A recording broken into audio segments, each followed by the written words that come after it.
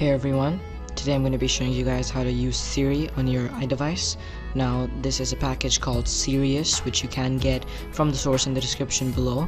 So here's how to use it.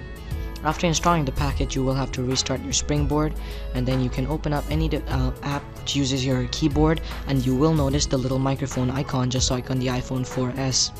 Now to start speaking, you could just say things like hey there guys, this is a test or whatever, and it will actually start to load up.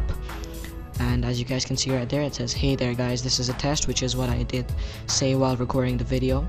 So again, you can get this from the source in the description below, so be sure to go add that to your repos or your list of sources in Cydia, and do try it out. It's a pretty cool tweak.